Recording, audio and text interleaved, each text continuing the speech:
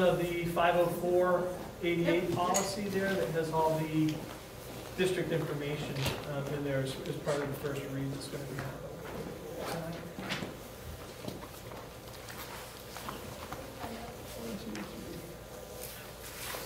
We got one missing. Who's missing?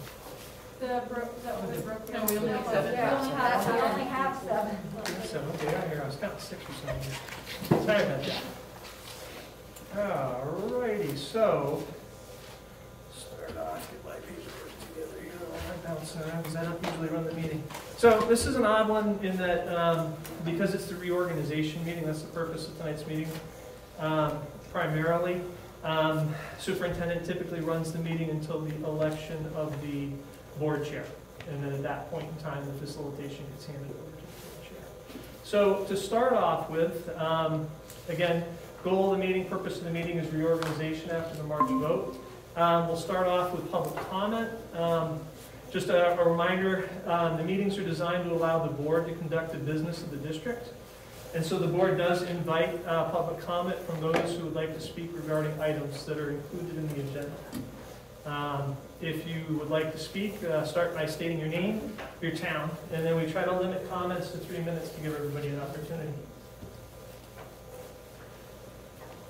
Do I stand up? Do I sit down? What do I do? Whatever you're most comfortable with. I've never been here before.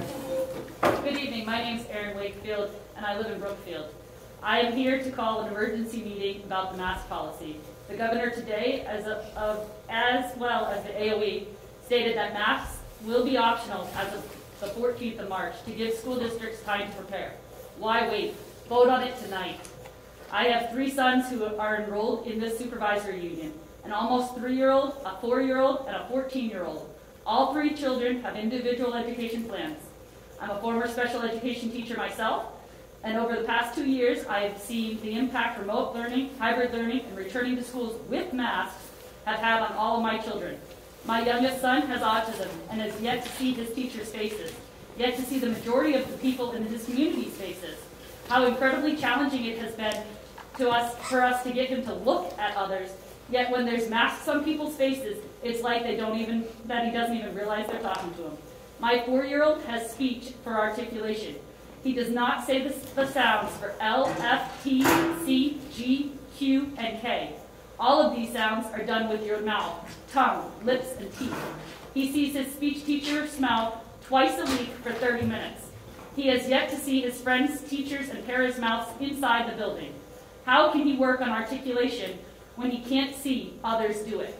My 14-year-old has been impacted the most, socially and educationally awkward to begin with. This pandemic is only highlighting all of his challenges. His ADHD, his intellectual disabilities make it challenging for him to stay focused and attentive to work. Add computers for remote learning and hybrid learning, as well as masks for in-person, and it seems to not be there at all. I have pushed his IEP team for more than 2 days of in-person learning at the very beginning of this, and up to 4 days a week for last school year. He never got 5 days of school. This school year, he started with 5 days. 5 days. He was vaccinated May 2021, and I jumped on the opportunity to have him not have to wear a mask.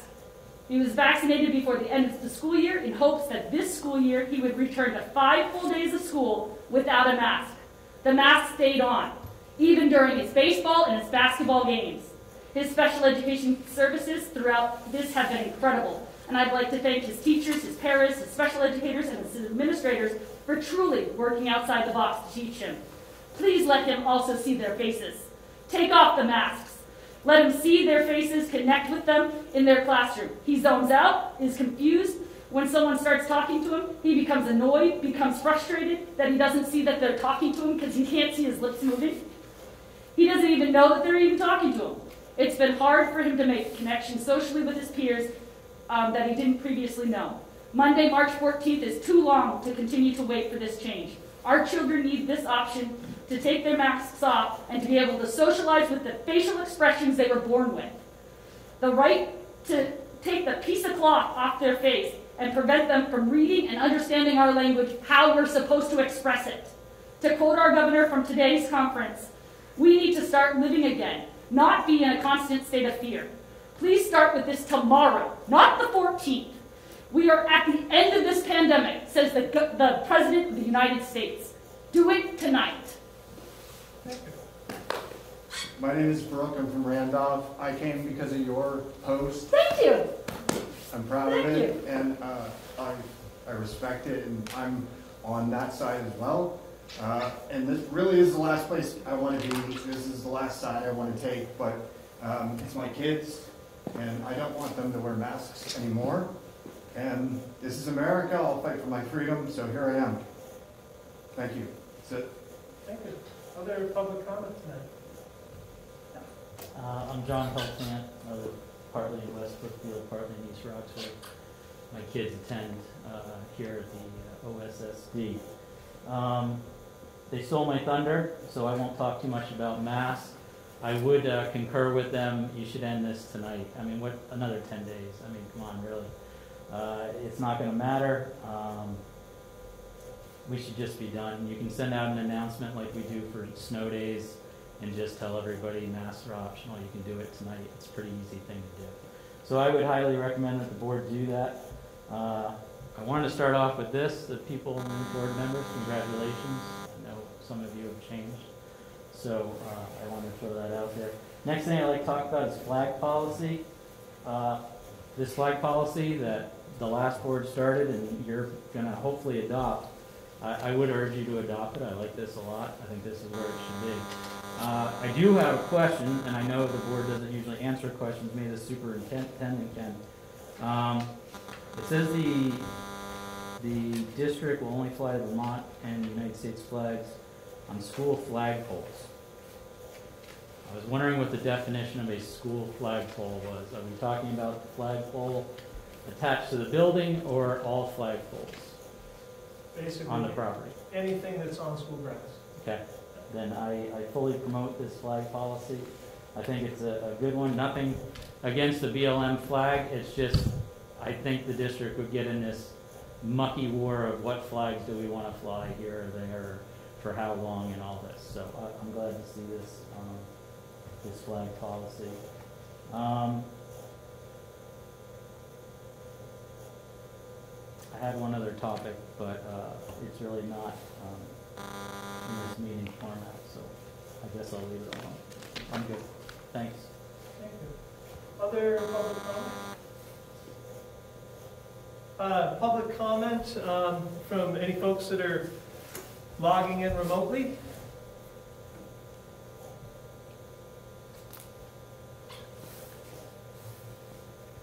Hearing none, we'll move on to the next piece, choosing an evaluator for tonight's meeting.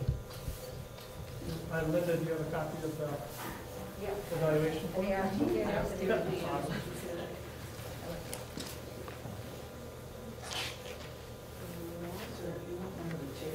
Have one if you need to. I'll do it. All right. I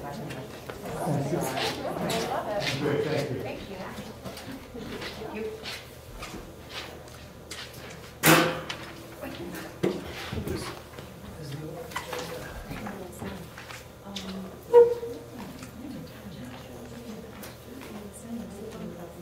Did we have someone who was I'm evaluating. awesome? I'm going to apologize. I think with the vacation, there is an updated agenda that was sent out. It's the same things that are on all the agendas that are out there. The order might be a little off, so I apologize. I compared them, Lane, and mine had the times on it, that's why I went with this one. Okay. I put times on it. So what we are going to do is we're going to move on to monitoring the organization. And the first thing is introducing our new board member, is Sarah Hopt, who's representing Randolph. Did you get an opportunity to get sworn in today? I did, yes. Awesome. So you're solid, set to go. And Ann Kaplan, also representing Randolph, who is returning. And did you get an opportunity to get sworn in? Yes. So we're good to go there. Just so folks know, and welcome, the Brookfield board position does remain open. We had no candidates We did have a few folks that had received some write-ins, but none of them met the threshold to actually become the candidate based upon the number of write-ins that we had. We've notified the Brookfield Select Board, and then we currently have 30 days to advertise for the position. Then to seek the Brookfield Select Board's recommendation, and then for the OSSD Board to vote to appoint an applicant. And Linda was preparing the advertisement to go out in the Herald just this morning. That will also be posted on French Forum. It's been a long day, as well as the website, and it'll go out in one of my community emails. So, next piece here is election of the board chair. Basically how this will work is I'll ask for nominations, and then we will go through, depending upon the number of nominations that we have, and we will vote on each. So nominations for board chair for this coming year. I nominate Ann Campbell. Is there a second? Second. Are there other nominations? Hearing none, it is moved and seconded that Ann Kaplan be elected chair of the school board. All those in favor, raise your hand. Looks like it's unanimous, so I won't ask for nays or abstentions. It is now accepted that Ann Kaplan is the chair of the school board. I now hand over facilitation of this meeting to the chair. Okay, so we're going to move on to the election of the vice chair. So do we have a nomination for vice chair? I nominate Katja Evans. We have a second. Seconded by Hannah. Any other nominations? Okay, all those in favor of Katja Evans as the vice chair, please say aye. Aye. Whatever you say. And it's unanimous. We need to elect the clerk. I'm firing myself. I'm terrible at it. I think if I didn't, Linda would. I would not Please. fire you. Great, Hannah. No, in getting them timely to Linda. You're okay. Terrible. Anyone else is willing. Do we have any nominees or anyone want to nominate themselves for? I nominate Chelsea because I can see that she's wavering, so there you go. I'll second. What do I do? I don't even know. All right. Okay. You will take notes when we have executive session. Oh, okay. And Pretty much just in and out, and then if there's a vote Is there a form? after. Yep. Yes. Ann has a form for tonight. I bring forms every time. Okay. Only time I'd be involved if I'm sick or something, I can't be here. I can help. Okay. Great. So is there a form for tonight? But I don't have to do it. until- Executive session forms. Okay. Ann's got one in her. Okay. Yep. Great. And Hannah, you'll help her out. Absolutely. Us do everything Yes. differently than Okay. So do we have anyone else interested as clerk? Seeing none, all those in favor of Chelsea Sprague as clerk, please say aye. Aye. Okay. All righty, so next, we have our meeting schedule that's in the packet. So we're gonna continue with the Thursday meetings and 6 p.m. meeting time unless we have any concerns about the meeting time ending. Thursdays are good for everybody? 6 p.m. is good for everybody? Thursdays are awesome. I think on our end, I mean, they're minor things, so I don't. I wonder if we should move it later in the month, because we have trouble getting financials for the previous. Financials are always a month late. It also, like, things are a little discombobulated with vacations and things. typically when they hit, so it might make things a little bit smoother. We couldn't, I think we originally tried to do the second week when we Right. started, And that's what, like, but it conflicted with the select board meeting. I have a board conflict on the third Everybody likes Thursdays, I told you it's a good day. But if not, it's certainly livable, I just was. The third Thursday? I have a board conflict. You do. The fourth Thursday? Is there always a fourth Thursday? Should be. That is fine. Seems fine. Thursday? That means that we have two. We have to have, No. we have to have an exception for November, right? Isn't Thanksgiving the fourth Thursday? Yeah. Yeah. Right. And Linda, when you put these together, do you take a look to see if we've got, If there's a a vacation or conflict? something? Yeah. I think, yeah. Because I Well, know, I I think the fourth think. Thursday would interfere with typically the February break, December break. December. So Yeah, fourth those are Thursday's not gonna work. Yeah. Those are Like, usually that's like third. 4 months out of the year where we have to make it. Third or fourth. Yeah, maybe just leave it. Third is- Thursday, the third Thursday conflict, I could try to do something. What about a Wednesday? Wednesday good? Mondays are horrible. No, That's that's the just only day. Wednesday. Yeah, that's the only day I would, from my perspective, I would be. And we also don't have to change anything, but we do end up, it has seemed this year like we've bumped up against not having, like, you seem worried that we don't have the financials for the board meeting. Yeah. And it seems like people are scrambling for that, and it could be smoother. The second Wednesday. Second Wednesday? What do people think? Second Wednesday? It used to be the second Monday, wasn't it? Until this year. No Mondays. So Yeah, just second later. Monday was before. So second. I think that's fine. Second Wednesday, Yeah. I mean, it's fine with me. That works. or for a year, why not? If it looks like it's not working, you can always change it. Second Wednesday of the month, is that what we're gonna go for? So we'll try that, and we can always Do you want me to just decide. do the schedule till the end of June, or till June? Or you want me to go? Well, do the full thing and see what happens, because you may go, oh my gosh, there's all kinds of conflicts. Okay. And we'll see. Second Wednesday. So So then, the next meeting would be April 14th or whatever. 13th. 13th. Okay.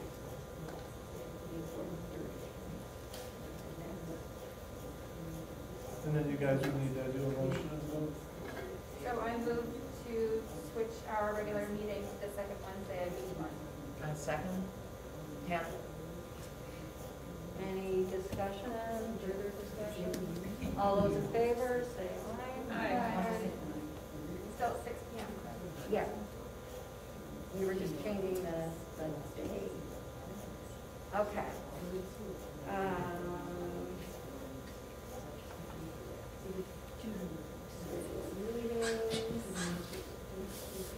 So, Ashley was the person who would sign official documents if I couldn't get down to do that.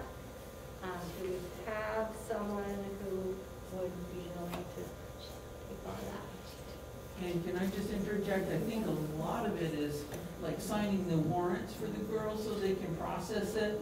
And I believe they will scan them to you or email them, so you don't have to physically come in very often. Just if that helps anybody. I'm willing. Okay, so, Katja, are you saying you're willing to do that? Yeah, sure. Want to take it back? Sure. Unless someone else wants Or to. does that, or do you want to do it?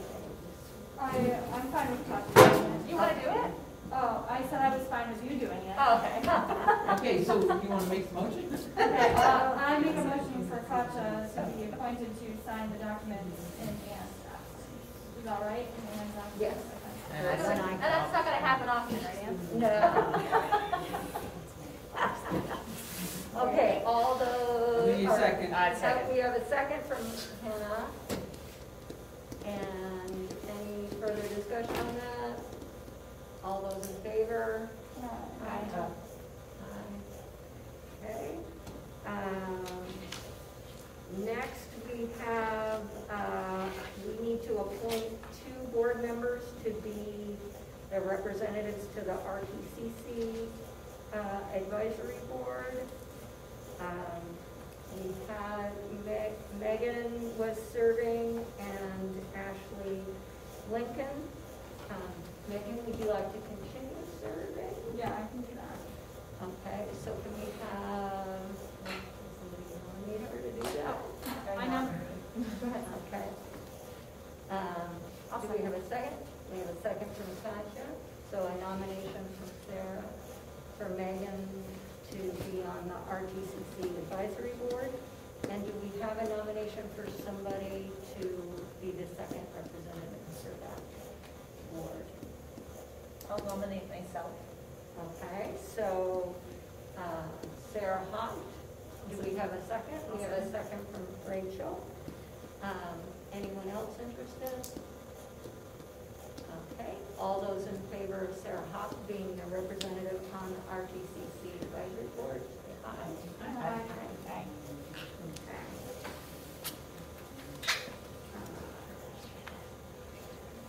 And then we have the Teacher Contract Negotiating Committee. Brian was on that committee. We had Hannah and Megan Soul. What committee? This is the teacher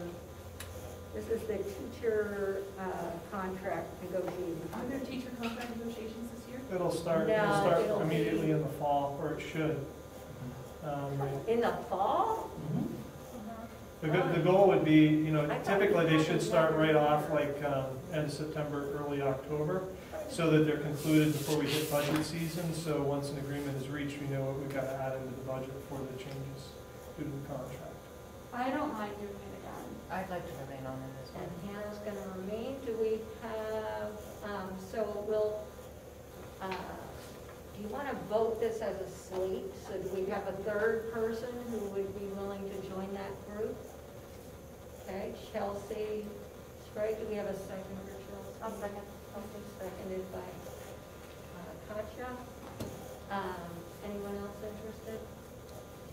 All those in favor of Megan Salt, Hannah Reyes, and Chelsea Sprague being on the teacher negotiating, contract negotiating committee, please say aye. Aye. Aye. Okay, thank you.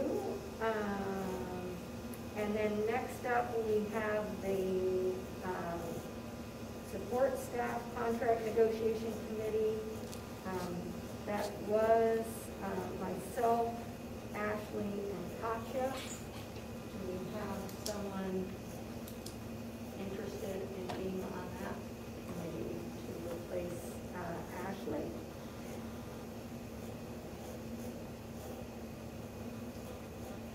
Rachel, you look like you want it. I've done that one before, a couple of times. It's the easier of the two. It's easier. Would you like to try that? Yes, I'll All try right, that one. so Sarah, will try that. Katja, you want to stay Yeah, I'll on? stay. And I'll stay on, so we'll, let's vote on that slate together. So that is the support staff, contract negotiation committee being made up of Ann Kaplan, Sarah Hopt, and Katja Evans. All those in favor say aye. Aye. Aye. Did you have a motion? I'm kind of missing that. I'll make a motion. Okay. I'll second. Okay, so A all second. those in favor of having that slate of candidates, Ann Kaplan, Sarah Hopt, and Katja Evans, say aye. Aye. All right. Okay, so,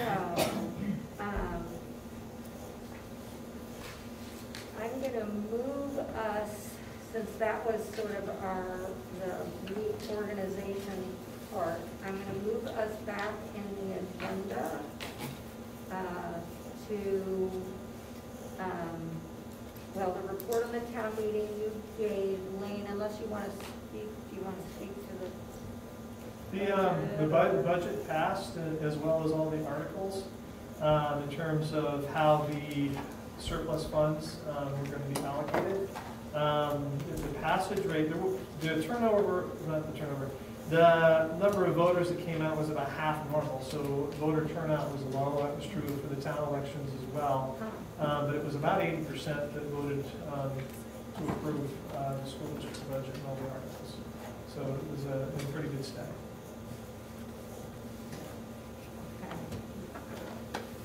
And how did it compare to last year? About? We typically are like the 60 to 70 range. Usually high end of 60 to 70, so this was I think the highest yet. If I go back and look over the last 4 or 5 years. Okay. So next up on the agenda,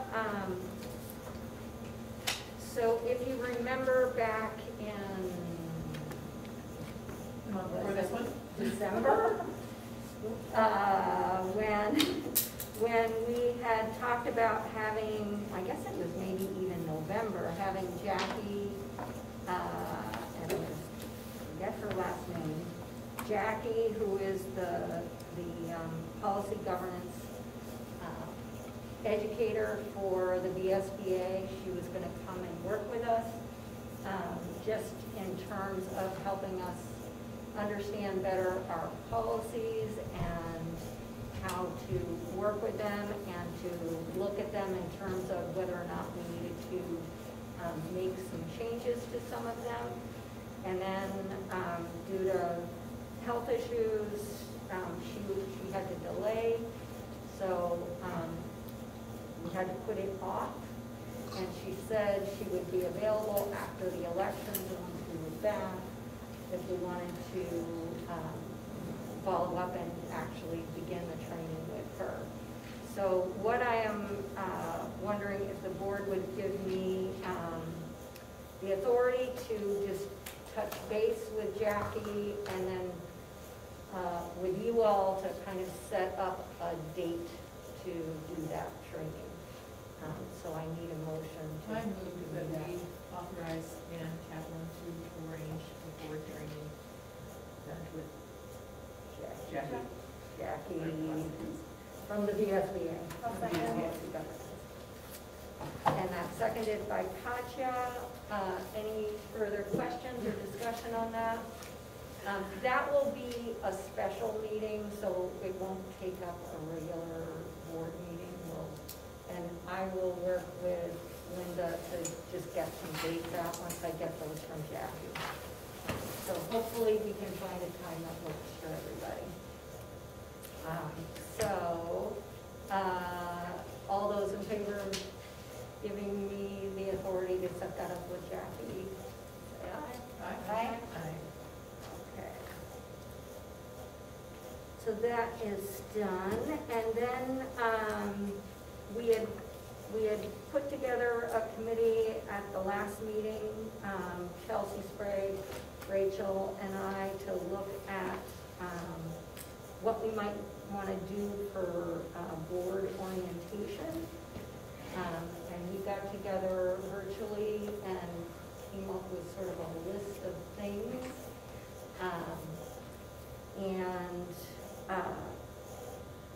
What we were thinking that we might want to do is, again, have maybe another, just a short meeting where we sort of go over some of the basic things that happen on our board to just sort of orient us all back around to how our board works. Go over a little bit of policy governance, frequently asked questions like what do we do with emails that come in, that sort of thing. So Chelsea or Rachel, you want to add to that a little bit from what we discussed? So we started I sent you, did you guys get the thing I sent? Okay, Yes. so it was just basically a super rough draft of maybe a packet that we would hand like a new board member that says, you know, welcome to the board. This is what policy governance is. There's a link to a short video. Frequently asked questions, how the meetings run, what the complaint policy and procedures are, go over what executive session is, how the public comments at the meetings. I mean, just some of this stuff. ends, talk about ends, what they are, teacher, staff, union, negotiations, like how that works. Just some of that basic information so that when you hear it maybe a second time, you're like, oh yeah, I remember that, I heard that once. Until you get a better idea. And I don't know if that would be helpful for the whole board to be there. When I was writing up the list, I thought that might be a little much. I mean, maybe it should just be us and the new board members since we are the committee. I don't know how other people feel, but the meetings stack up. So if it's just too many meetings, then I get that. Sounds good. I think it would be helpful for us all to review our role, and it would be a public meeting, so if people were curious how the board functioned, they could, Yeah. Going over fundamentals is or if they were always interested useful. in I feel running like for the it board needs in to the be future. timely, but I also feel like we need to wait until we have a Brookfield representative so that we're not duplicating. So I don't know if we can, like, we can wait until, what month, April? I'm assuming we have someone there by April. Would that be And we're April? now meeting April 13th. So that's for our regular board And if meeting. that person in Brookfield gets appointed and signed and sworn in, we can always have a meeting prior to that. A special meeting prior to How that. long do we need for board meeting? Well, Is it like special meeting, you don't need long, an emergency meeting. You know, you have to hit the paper if you're gonna have a regular board meeting, but especially. It would be. Special meeting is 48 hours, 48 hours. emergency, you can do it anytime. You have to have an appointee by 30 days. 30 days. We have to have one before next meeting. Yeah, I think they would be okay with it. You know, I don't think anybody would complain if it was next meeting, maybe that's a month. So maybe we'll schedule it at the next meeting when we have the new person. And then the three of us can get organized about the final. Or what we want to do. So we don't waste time. Right. We should just go over. Yeah. Does that sound good? And then have it between April and May. Yeah. Great. And then maybe it'll be in place for next time. And then we can just.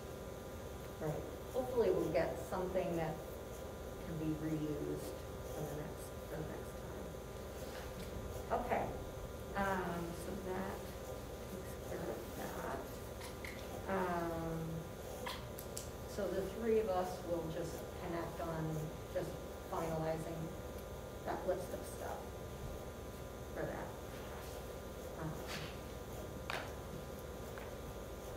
So moving on, we have the facilities monitoring report.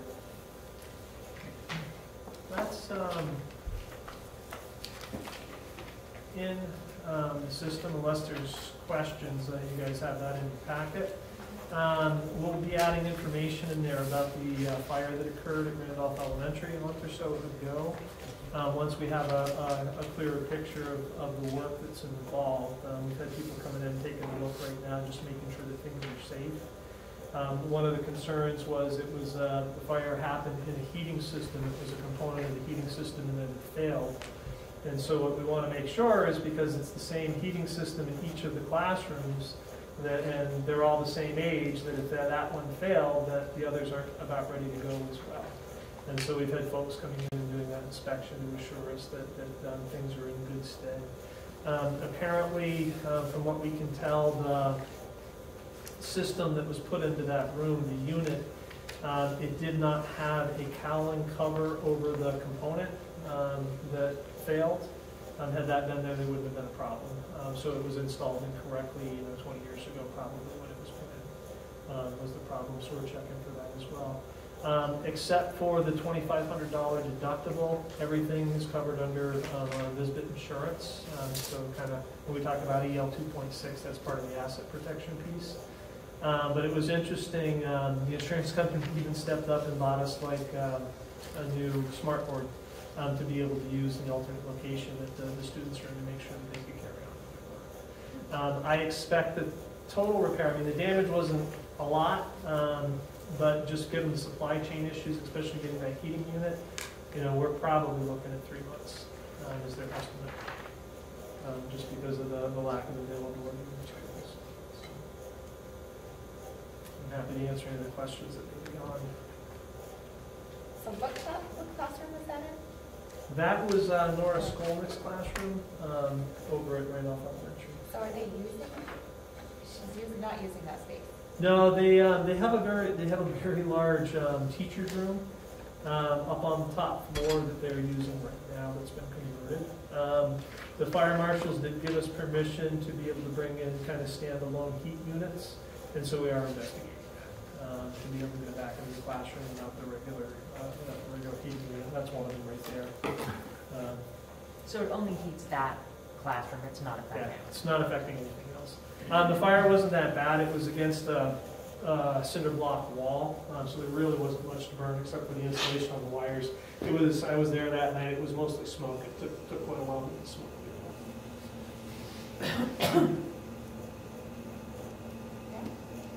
Any other questions? No, we'll move on. So we're moving on to the EL report 2.3, which is financial conditions and activities, and asset protection 2.6. So again, hopefully folks have been able to review, to look at the interpretation of those policies. We'll start with 2.3, financial conditions and activities. Is there any concerns in regard to the interpretation of the policy?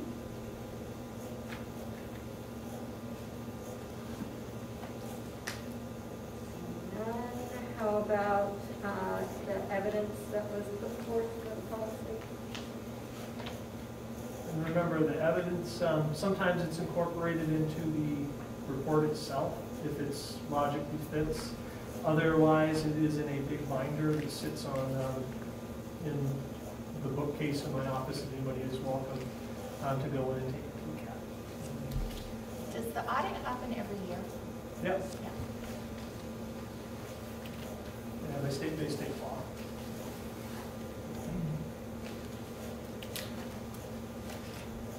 So do we have a motion to accept EL 2.3, financial conditions? I move to accept the monitoring report policy 2.3. I second it. Seconded by Chelsea. Is there any discussion? All those in favor? Aye. 2.3 passes. And then asset protection. Lynn, do you want to? Yeah, I have a couple of comments on this. So, and this one actually kind of plays in as well a little bit to decisions around COVID. But basically, executive limitations policy is ensuring that the district's tangible and fixed assets are protected. Just as a reminder, at the last meeting, I am recommending that the board review provision 5. The provision was written a while back, and it was designed to ensure that the district followed the law by going out to bid for any projects and purchases over $15,000. So basically, at the time that this was written, it was written using the language of the law. Recently, this last year, those bidding thresholds have now changed. Instead of $15,000, it's $40,000. If we're using our regular budget funds, and it's $50,000 if we're using federal funds. And so my interpretation has always been to follow the law in terms of what's required under bid. So it's kind of putting me out of sync with what you've written there a little bit. And so I think the recommendation that I have for the board is that either change the policy if it's the board's intent to have it match the law, or reject my interpretation, and then I will go back to making sure that we're using the $15,000 threshold as things are written. So that's the first piece. So that's provision 5. Earlier this year, this is about provision 1. We had spoken about the fact that there was no longer liability coverage against communicable disease exposure. At the beginning of COVID, there was kind of a blanket coverage that, districts could not be sued if employees, if students got sick due to COVID, and that was taken away at the beginning of this year. The district spent an enormous amount of time trying to find this coverage outside of our main insurance carrier in Vermont, which is Visbit. They cover all districts and schools, but it just simply wasn't offered, and understandably why it wasn't, because COVID was so prevalent. But Visbit, after hearing the concerns from the superintendents about this, was able to secure a limited liability protection for disease exposure. It's very small, but it's something, and I've included that document as evidence in the evidence folder for this, that we do have that coverage. It's like 100,000 coverage, another 100,000 for legal fees. The problem is, it's in a $2 million pool, and that $2 million pool is accessed by all districts in the state, and when it runs out, it runs out. So again, there's protection, but it's small. So I do report compliance with the L26.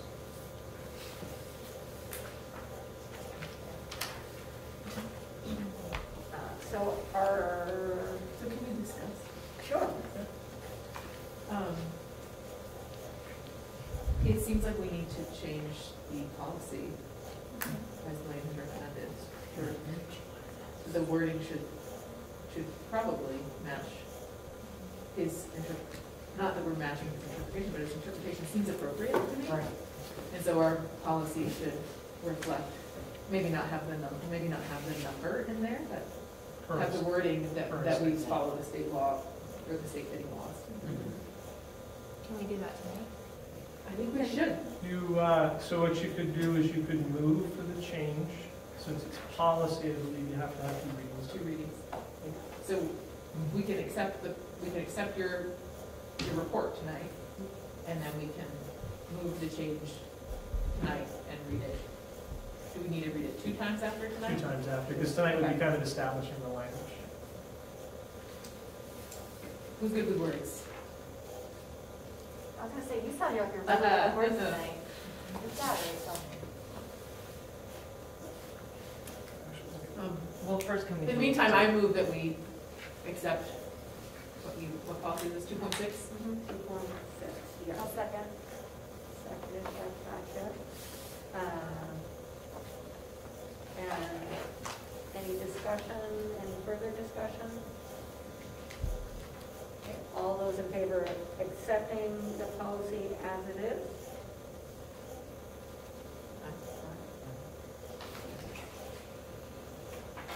And then, so can we add a discussion to make changes to this policy tonight, since it's not? You can make a move.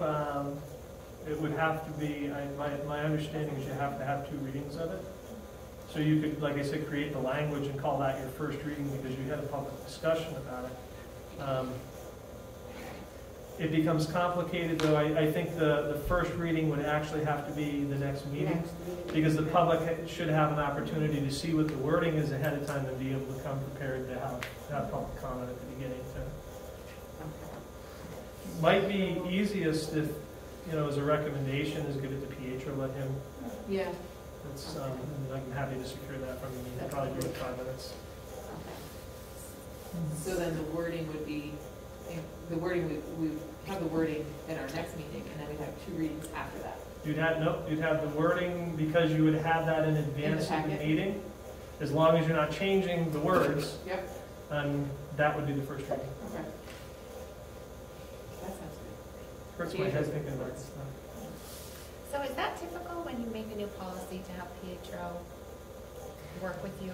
It's Draft always wording? best. I mean, lots of times I will write things, and then I always send it for him, through him, just to make sure I'm not inadvertently, by my language, putting the district in the state of liability.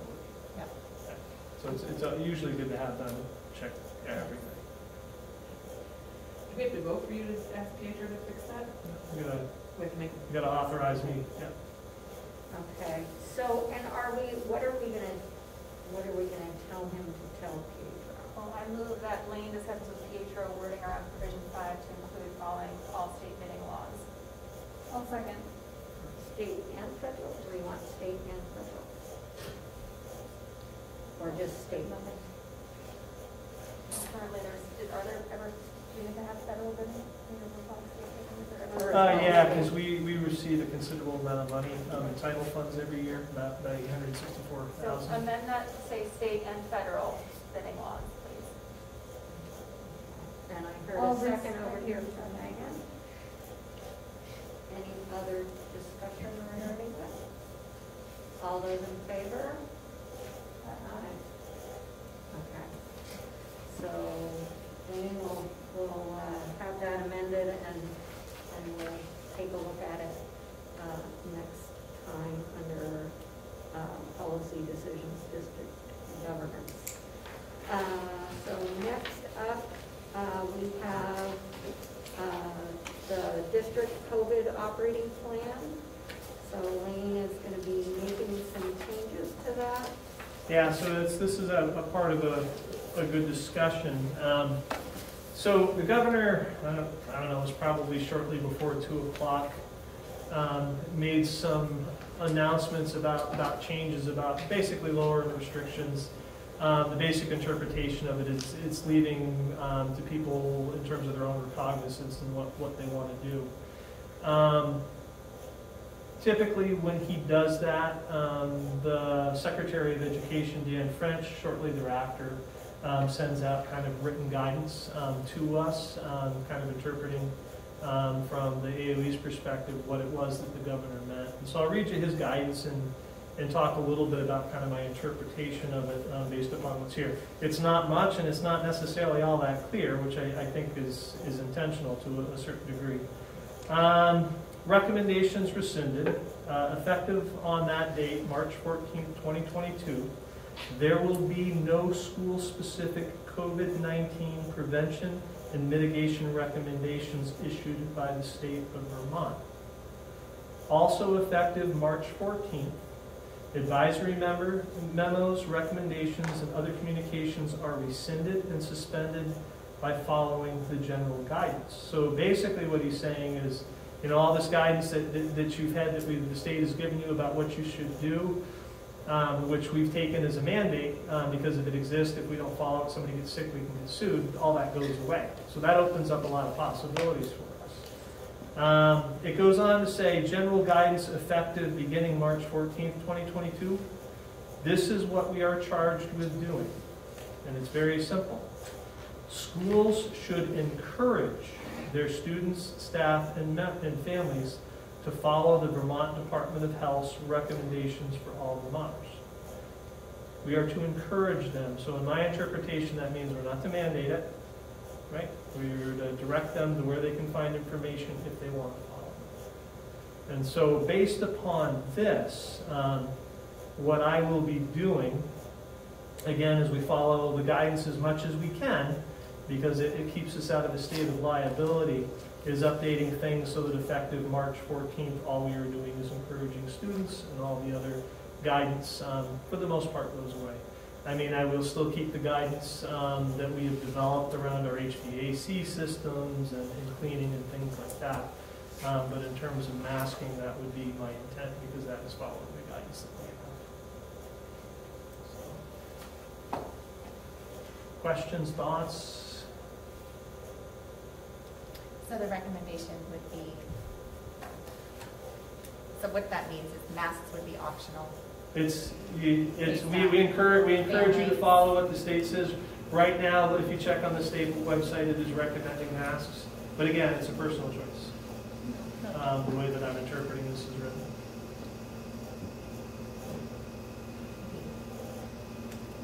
And happy students. I think, in reflection, I think the people that would be the most concerned are people that are potentially highest at risk, which would be our older staff. I don't know for sure, I'm prognosticating that those would be the folks who might have the most concern.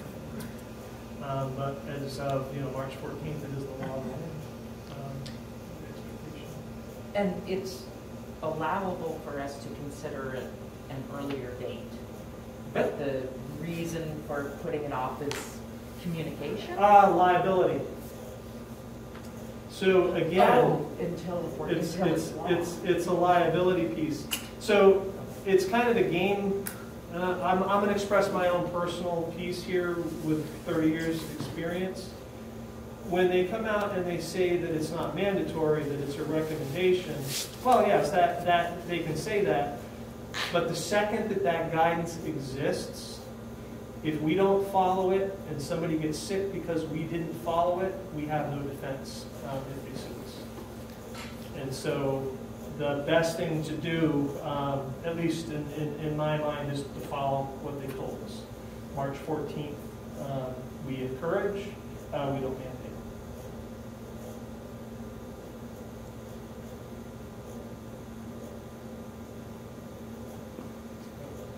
My piece, and you guys have a stake in this and opinions too. It's a lot to digest, and the secretary's information literally came out like an hour and a half before the board meeting. So, Any idea, will there be a response from the union? I have not heard. It's new to everybody. I made the commitment in the COVID operating manual that we follow the guidance. It's possible. So when they're, just curious, because there are some other districts who have chosen to drop masking or make it a personal choice. So those, in your opinion, then those districts are setting themselves up for possible. I think it's unlikely, but it is a possibility. I think the greatest possibility would be coming potentially from the staff. I think the time period as well makes a little bit of sense. One, because we've only been back to school for 2 days. I don't expect we're going to have a surge again after vacation, but it's possible. The other thing that it will do is, at least for some folks, it will provoke anxiety. It gives time for folks to process and hopefully bring that anxiety level down a little bit before things go into effect.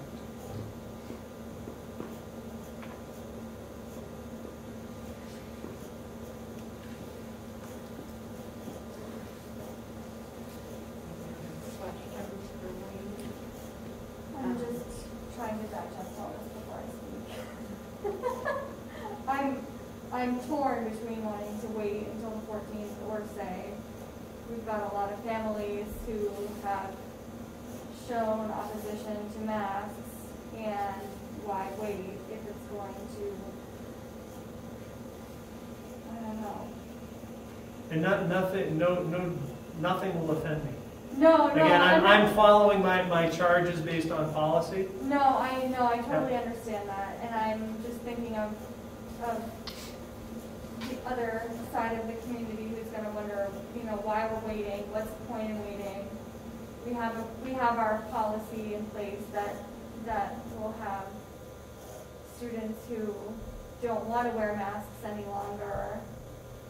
There's repercussions to not wearing masks.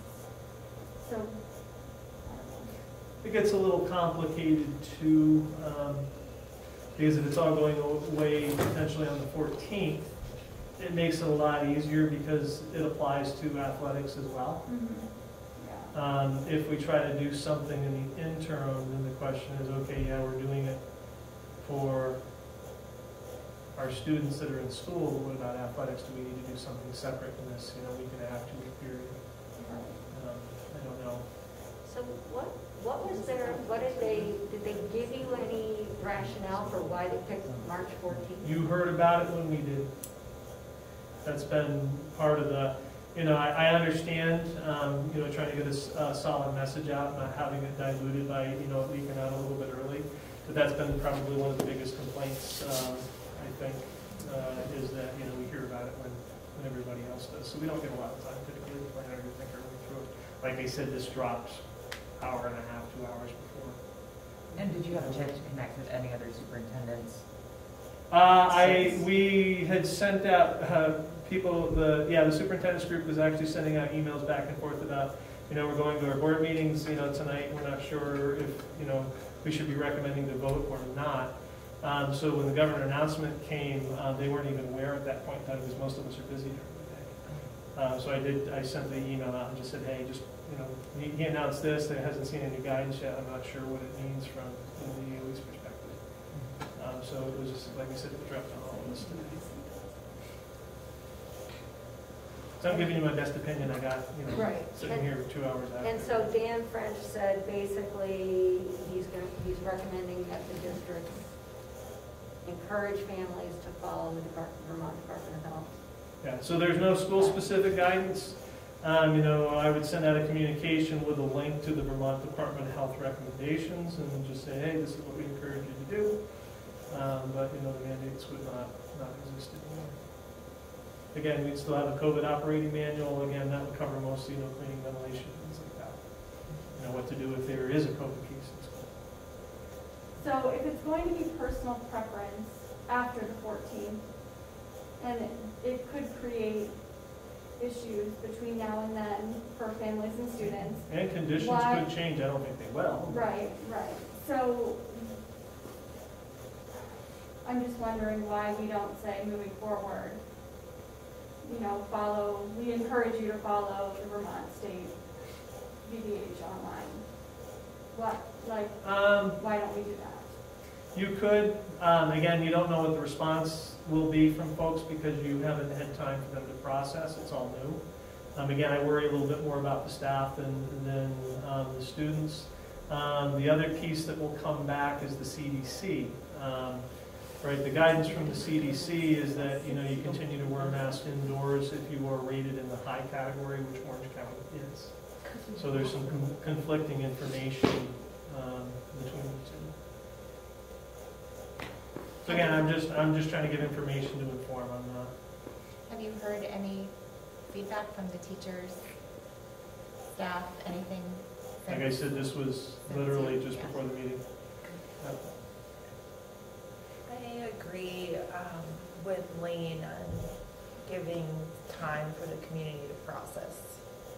It's 1 week, right? It's like a week and a half. Two weeks. I mean, I am all for taking the masks off, but also I know a lot of families that have been deeply affected by COVID, and they are still very sensitive to taking the masks off and what policies will be in place in the future. So I think giving those people that are sensitive to it time to process, I think is important as well. One of the things that, again, because this is fast, I'm glad as you're talking, it's making me think, is that, especially if it does provoke anxiety, and it will, in some folks, it might also give us an opportunity to connect with kids with their counselors that might be anxious about it to help lower that anxiety level. I guess the one thing that I keep going back to the union too, is that if it's prior, we have a likelihood of hearing, I'm assuming, from the union. However, if it's the 14th, they really don't have much basis because it's following state guidance. So we likely won't have to deal with Their issue would be with the state rather than the that district. Yeah. Yeah, we we're want to following. get into it with them. I appreciate the consistency of following state guidance, so it's not about personal opinions and. Well, it makes it easier a little bit. Again, I think one of the things that happened was, I think genuinely, when they were leaving a lot of it up to the districts, in some part it was because, conditions are different in different districts. In some part it was, there was going to be conflict no matter what was decided, so it pushed the conflict down to the school level as opposed to the state level making the decision. Again, my personal feelings is that was potentially part of the calculus, but you never know. I'm interpreting.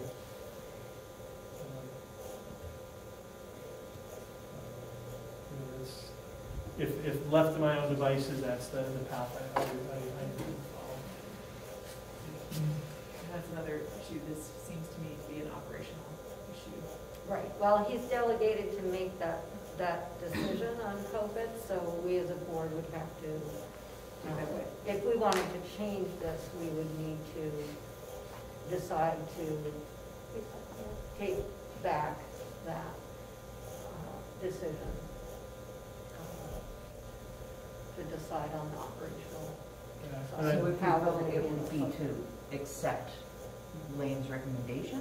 You don't have to vote. You don't have to vote. Because we've already delegated the decision-making to him, he's just communicating to us what he's decided, the rationale behind what he's decided, given the current guidance.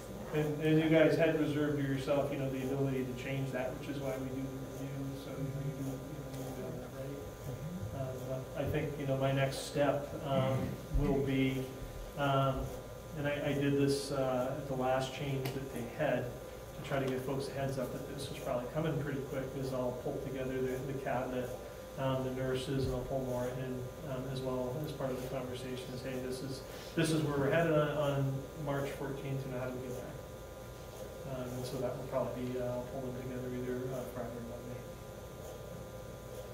Get that planning piece done. Plus it helps, like I said, it helps with the communication, it helps with people have time, I think, a bit to process.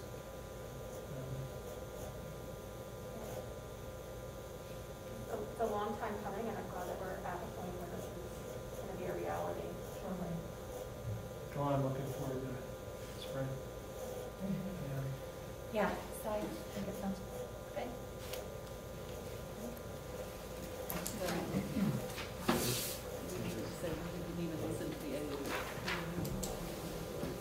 We are up to, Which is exactly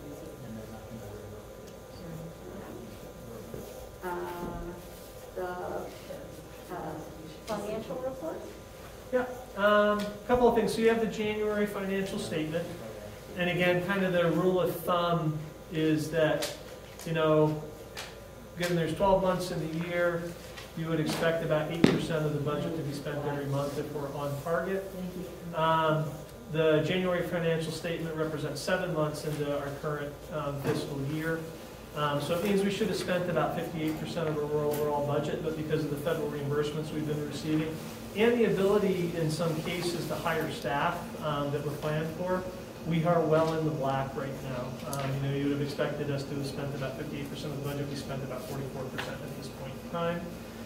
There were a couple of things that stood out to me that I talked with Robin, our business manager, about today. Under the technology expenditures, the supply line shows us being overspent by $150,000. But this is due to the cost of software subscriptions. We added, especially last year when we were remote, we added a tremendous number of different software packages for the different grades and different disciplines for the students, so that the teachers could use them to help kind of enhance that remote instruction. We didn't know at the beginning of this year what things were going to look like. Was it remote? Was it hybrid? How are things going to turn out? So we maintained those software packages. But most of those that are there are reimbursable under federal grants, so that money will be reimbursed at some point in time. Under transportation, we're a little over the budget by about $7,000 on the cost of pretty much transporting our school choice students from Rochester. We have a Rochester run and a Chelsea run that we send buses out to. And a lot of that was due to bad diesel fuel. They shipped it out to us, guaranteed us that it had all the right additives in it, so that it wouldn't clog up in the cold weather. The additives weren't there, and so every time that stuff turns to jello in the fuel lines, there's you got to replace the fuel filters in the lines, and so it adds up a little bit. And so that's what that cost is about. Just since we're on the topic, Rochester, Chelsea, our school choice students that are coming in, they bring in $350,000 in the year. We have that many school choice students that choose our school. How many students from each town, from Rochester and Chelsea, do you know? I'd have to actually get you the actual numbers, but it's high. We've probably got in excess of 30 students that are coming in between the two of them. Rochester is going to be small. I mean, their graduating classes were 10 to 12. So, you know, the majority of them are coming from Chelsea. We get a couple that jump in from Tunbridge on that bus. And what's the town on the other side? Chelsea, you got Tunbridge, and then on this side, Current? Washington. We get a couple of students from Washington as well. Are these students that are in RUHS or RTCC? RUHS.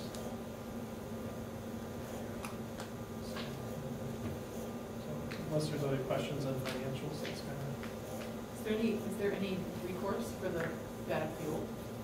of. Yeah, we've been working with the company to get it straightened out. They did come in and put in the additives. I can talk with them about maybe reimbursing some of the damage. We actually had to send the fuel out to get tested and prove that they didn't have proper additives. The buses are working in the fall? Yeah, remember we had the days, yeah. Well, the quirky part was we got a little worried that, you know, there was potential sabotage going on because there are some buses they're all outside, but there are some buses that people take home at night, especially for those runs. The only buses that we were having problems with were the ones that were stored up at the bus garage that are outside. All the other buses that were outside we had problems with. They all had the same fuel, and so it was really weird that happened 2 days in a row. So I had heard that there were other places where fuel was delivered around that same time where the fuel was not good. So at first, because company. the town equipment uses the same fuel, the first day or two they weren't having problems with their equipment either, and their equipment is stored inside under lock and key. So again, you know, we didn't seriously think it, but you know, there was a concern. Okay, we're going to go out and get locking gas caps and put them on there because you know we didn't know if people were pouring a little water in the gas tanks or what's going on. But it turned out, as far as we can tell, just to be bad fuel. That's good. I mean, not good, but good. Awesome. Okay. Any other questions on the financials? All right. So moving on. Legislative update. There's. Yeah, I gave you a big long one in the superintendent's report. Yeah, the contract breaking. Is it really? Do you think it's going to go through? Yes. I don't think it's going to go through in that form. They keep a legislative log where people kind of update, you know, the current state of things. And so I think what's happening now is that they are taking into account the concerns that you know, the management has. And so they're trying to see if they can meld the two together. So I think that you're going to see the time limit that teachers have to look extended a little bit, but I don't think it's going to be till mid-June. So they're in that discussion process to find out something that can, you know, put the two sides a little bit closer together. It's interesting because this is typically something that's collectively bargained at the local level, and this is the second time in 3 years that things that are collectively bargained have been taken out of management's hands to the benefit of labor. So does our agreement have a date currently? Yeah, it's in the CBA. What are the contracts? So your contracts end at the end of next year, which is why negotiations start in the fall. And what's the date in our contract that says when teachers need to respond back to you? I believe, so they have to have their contracts by like April 15th. Yep. I believe they have 15 days from the time of receipt to return them, otherwise we can consider them null and void. To have been rejected by So the... that's what's going to change, is they'll get it April 15th, and then you get to hang on to it and decide by... Yeah. We've been, the other thing that happens though is that, you know, if a teacher is out looking and their due date is coming up, they have the right to write and ask for an extension. I've always granted the extensions, you know, within reason. You know, if you're in your third month of asking for extensions, you know, you need to make a choice, but we've always granted the extensions. So why do you think this came to why do you think the legislature decided to take this up? Oh, you're asking me loaded questions that Or, well, who brought it forth? This was, I believe it was a Senate act, came from the Senate. I mean, the unions, and again, I respect the unions. I believe that there needs to be checks and balances. But they are a big voting bloc. And so when they put stuff forward that I believe that is reasonable, you know, I think politicians seeking to get elected are going to go for it because it is a big voting bloc on their side. Now, in addition to that, I also believe that people are just worried about teachers and worried about the turnover that might be happening this year. And I think that they were legitimately seeking a way to make the profession more attractive. They figured that this was a small something that they could give teachers so that, you know, it would keep them in the state, keep them in the profession. So I think that was the real motivation.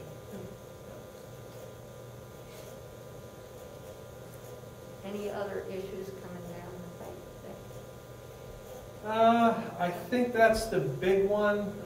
You know, the Act 173, that was changing how special education is funding, going from a reimbursement model to a block grant model. What ended up happening is that it's scheduled to go into effect this coming budget year, right? For us, that starts on July 1st. And they did a good examination to see, hey, how are people going to be affected by this? And so what ended up happening is about half the districts in the state are going to benefit from it, half the districts are going to lose out because of it. You know, in our case, we lost out. We are going to lose about $200,000 that we normally would have received that had to be built into, you know, the budget that people just passed. But there is discussion going on from the legislators about, okay, these districts that are going to be hurt by this change, is there something we can do to mitigate that? And so what they're looking at is potentially taking a look at a 3-year average of the funding that was used by the districts and using that to give them their first kind of block grant allocation in the hopes that, you know, it's not going to be a major deviation from what they've normally received. So that was... and is the weighting, is the weighting of pupils, is that going to come up at all? And is that part of the... So they are discussing it in detail, so that might have an impact. The biggest piece that they are working on is the waiting for English language learner students. I think that seems to be where a lot of the focus is, but they have been talking about the grades as well. So yes, could have an impact. That would have had a positive impact on our district. Potentially, depending upon what they decided to do with weighting, given, you know, the percentage of students of poverty. You know, our district on average runs around 40%. And so, you know, if those students are weighted heavily as a part of that, then, you know, we could potentially benefit from it. So, but those are in discussions. I don't tend to follow them closely because there's a lot of details and they change so quickly when they're discussing. I try to wait a little bit until it's more See if it's going to finalized or solidified. Yep. All right. So we're moving right along. So at the next meeting, we should have 2.6 asset protection, Pietro's information in there.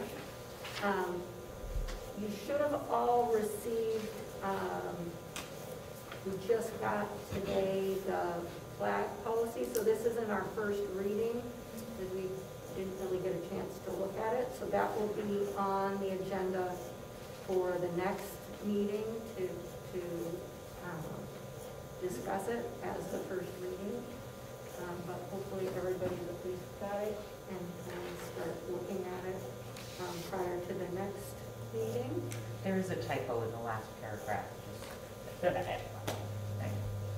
Yeah, I think I caught it in an update. The one question about next meeting, so that would be the first discussion of the flag policy. Do you want Pietro here? There are a couple of reasons for that. If there are weighty questions about law, he'll be able to answer them.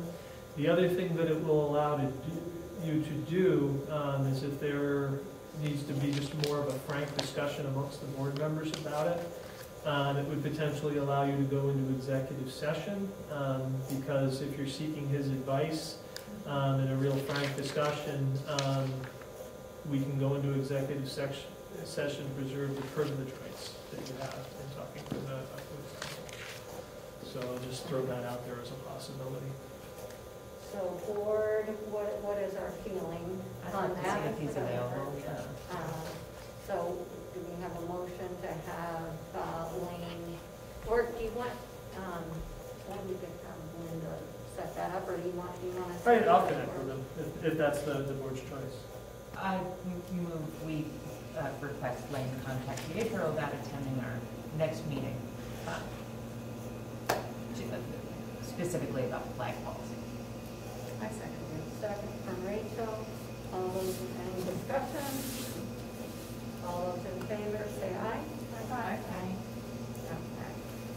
So, Lane, you'll take care of that for us. And remember, our meeting time has changed, so hopefully that will work out okay. Next up is the first review of a required policy for 504 and ADA grievance. Have a good night, everybody. Good night. I would highly recommend actually watching the video. Or the media. So the policy piece here, again, required policy. Typically what happens when these come out is the Vermont School Boards Association works with its legal counsel, which is usually Heather and Pietro, to kind of create a model policy for districts to adopt. What this deals with is this is Section 504 of the Americans with Disability Act, and it's a grievance procedure for students and staff. Section 504 was really created to prevent discrimination against those with disabilities, making sure that they have access, if you're a student, access to the academic programs within your school. And if you're an employee, it was really originally created for employees to make sure that they have access to employment, as long as the accommodations that are put in place to allow you to have that access are reasonable. And so what this policy does is it provides an in-house conflict resolution protocol for folks who believe that their rights under Section 504 might have been violated. And what's interesting is the process is almost identical to our current conflict resolution protocol, the way it's written. So I'm happy to try to answer any questions around it. I think this is the first reading. Should we fill in the blank? Am I right now? He did. Oh, you did? I'm sorry, I Okay. didn't have that. That's okay. Yeah, like I said, people were in and out over vacation, so Never things are a mind. little discombobulated. So there is a version that have all the parts and pieces of it. Yeah. Yeah. It's here. Sorry. That's okay. That was okay. Our fault. And is this replacing a current policy?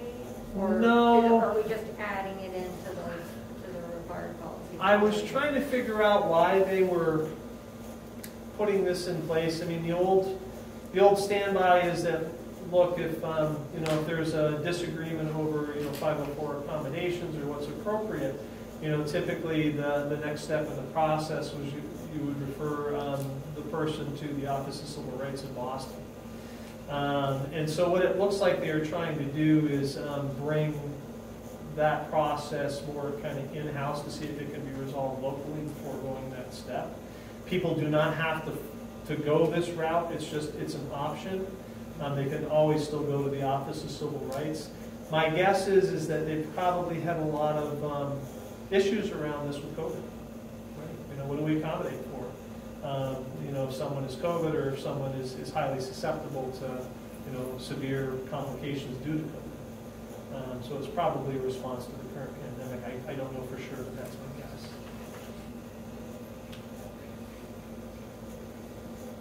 Try to get resolutions quicker.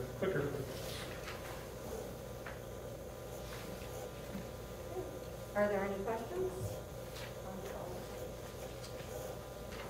said you had PHO review it, and Yeah, it's the PHO and Heather that usually create these for the state. okay. So, do you have any other questions, or shall we move on? Okay, next we have several minutes to approve. We have the minutes from our regular meeting on February 3rd. We have minutes from the informational meeting on the 22nd. And we have the minutes from the annual meeting on February 28th. And then in addition to that, we have the reserve funds request for the heating system that we spoke to us about earlier, correct? Question about the facilities reserve fund request? Yeah. So this is for the air conditioning for Brookfield Brookfield and and Braintree. Braintree. I'm just seeing with the Braintree school, it looks like it's just limited to spaces that are not like students, not student classrooms. Yeah. So what are we, So it's the first step in trying to get full air conditioning into the buildings. A lot of it, and we actually have them examining how to do the entire building. I think it's going to be about $300,000 per building if we do that, but we might be able to do that with the ESSER 3 funds. A lot of the rationale behind it, and then we'll talk about why these specific areas, is the larger pieces because we have constant humidity problems in there and end up with mold. And so, if we can keep something running even at a low level to keep the humidity out, then that'll solve those problems. So that's the air quality problem. The reason for these locations that are chosen is one, the cafeteria workers get extremely hot with the water boiling in there and no good ventilation. And then the central offices is that there are people that are there year-round during the summer, right? Whereas the students are not. And so it made sense to do those first. The one thing that I will say about this, which is, it's understandable given the times, but it's a little disappointing, is the cost to do this right now because of the supply chain issues is probably 40% higher than, prior to COVID. So, usually these heat exchangers aren't all that expensive. So these are a bit more expensive than the norm. you said that this potentially, so the larger job, if we did it, the whole school would come from ESSER funds, and this is not We're going to try to see if we can get that reimbursed. through ESSER So it's funds. not guaranteed, but we're going to try to see if we can get it reimbursed. But that, again, that's part of the discussion that we're having right now with facilities is, that 300,000, if we wait, could be 30 or 40% less if and when supply chain issues ever resolve. But, with the war happening right now, I don't see, maybe 5 years down the road that might be possible.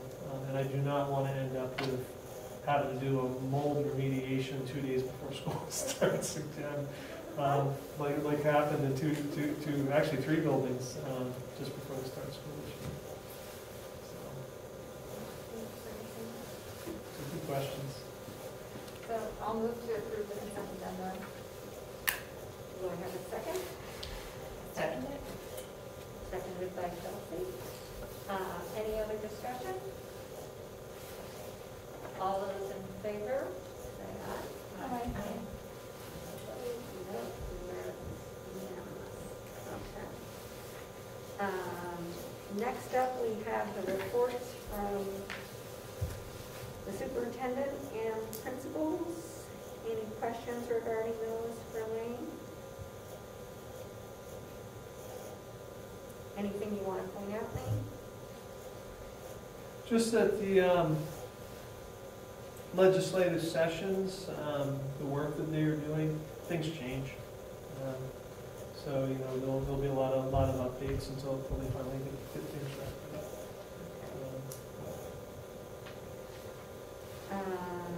Next up, we have the Teacher Appreciation Week is coming up May 1st.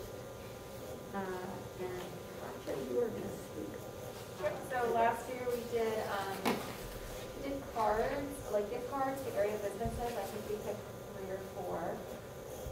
And then we distributed those. I believe they were like $10 gift cards. I will be honest, Ashley did most of this, so I'm trying to remember what we did.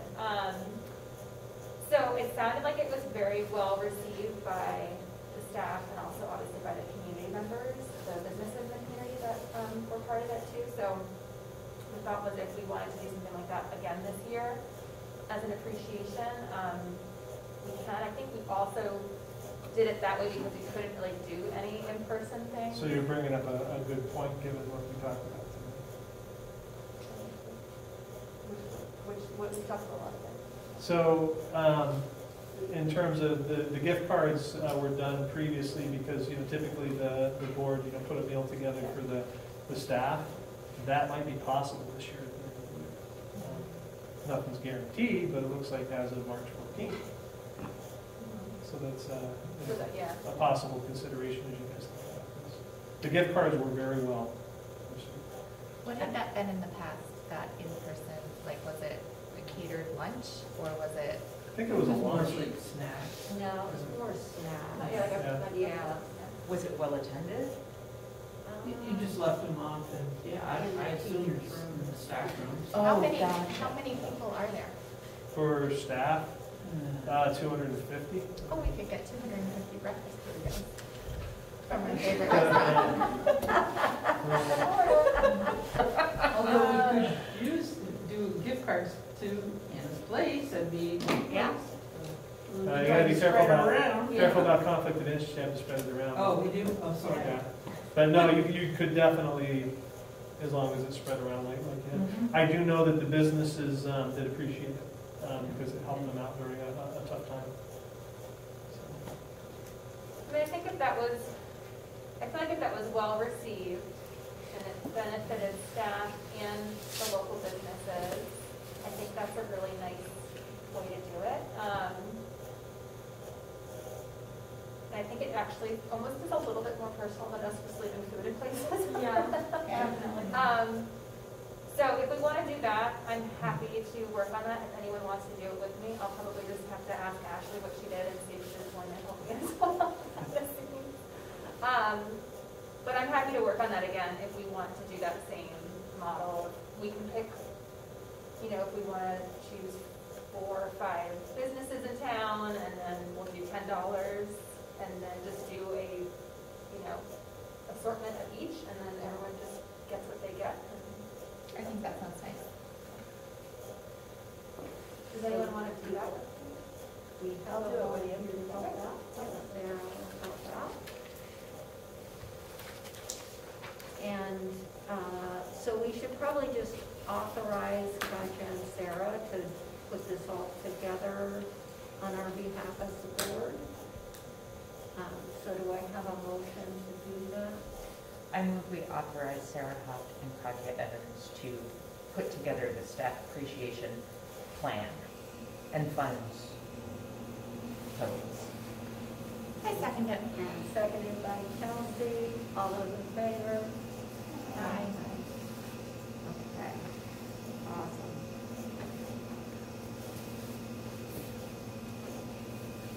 Okay. So action recap, next meeting, we will be, hopefully I'll have a date back for us all for meeting with Jackie in the future to do our policy review and policy governance updating. We will hopefully at that meeting be able to vote on a time to do a full board orientation to our work together. And we will be doing a first policy review of 2.6 asset protection after Pietro takes a look at it and updates number 5, section number 5. And we will be having the first review of the flag policy. We'll be having Pietro available if we want to go into into executive session to ask further questions with him. And maybe an update on how we're doing with our teacher appreciation thing if you need help or something. And that should do it.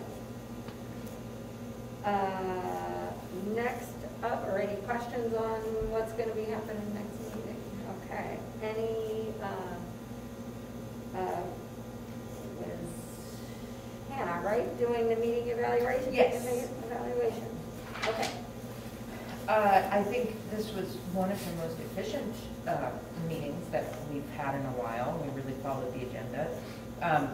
I won't read down the list, but there are just a few things I want to highlight. We were very prepared for the meeting, and that's many thanks to Lane for getting us information so quickly, and Linda, even when it's last-minute information. Scrolling down, participation was very balanced. I want to give a shout out to Sarah Hopt, who is new and offered to do 3 things: RTCC, support staff negotiations, and staff appreciation, which I just, want to acknowledge because that's a lot to take on for a new person. And on the back, the board routinely spends time monitoring and improving its own process. I appreciate being reminded if we're voting on something or not, if we've given authority or not. That's important, and it's forever a learning experience for me. So, very good.